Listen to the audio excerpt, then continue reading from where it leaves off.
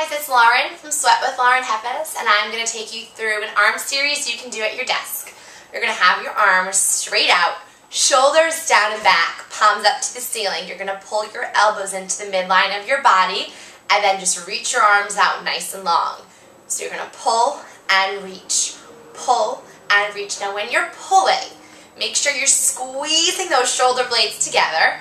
Make sure your shoulders stay down and back. And when you're reaching out, you're lengthening your arms through your fingertips. You're not reaching out halfway, you're really extending fully. Push and pull, push and pull. Now watch the side of my body. My arms are staying parallel to the wall in front and behind me. They're not rolling forward and they're not pushing back. Keep on going, you got it for 5, 4, 3, 2, and hold it out. Now reach those fingers long, shoulders down and back, shoulder blades squeezed together, chest is open.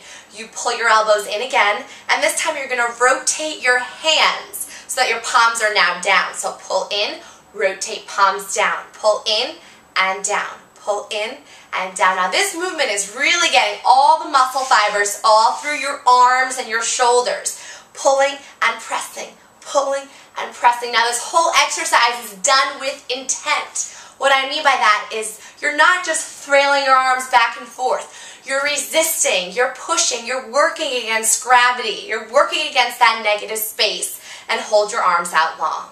Now little reaches out, out.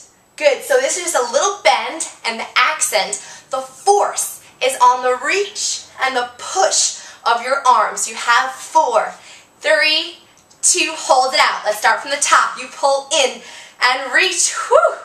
I definitely feel this. Pull and push. Now clearly we have no weights in our hands. All the work is coming from resisting gravity, from really focusing on squeezing in on those muscles. And you force down and up, palms down and back for 5. Pull, 4, pull, 3, 2, 1. Hold it out. Again, reach long. Press, press. You have 10, 9 long, 8 reach, 7, chest open, 6, press, 3, 2, hold it. Reach it open, reach it open. Let's do it again. Pull in and press. Pull in and press for 4, 3, 2. Now palms down and reach. Chest is open, shoulder blades squeeze back. Rotating. 3, 2, 1. Hold and reach. Push, push, like you're reaching for something on the other side of the room. Your arms are getting spread apart for 3, 2, and 1. Relax your shoulders, relax your arms, circle it back. You're going to clasp your fingers together, opening up your chest and just relaxing your neck to one side and roll. And to the other side and roll. Hands on your thighs, just roll your shoulders back. You're going to have your arm behind you and just push through that tricep. And the other side.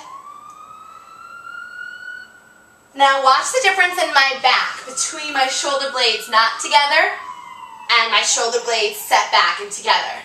So here we have the arm series, just pulling and pushing, and then set down and back the arm series, really pulling those elbows to the midline of your body. So there is a clear difference in the effectiveness of the workout. You really want to think of those muscles. You really want to target your back, your arms, your shoulders, opening up your chest, working hard. Thank you so much for watching. Sweat with Lauren Hepes, laurenhepes.com. You did awesome. Do that every day at work. People might look at you funny, but then they'll realize what you're doing is pretty cool, and then they'll join you. Thanks. Peace.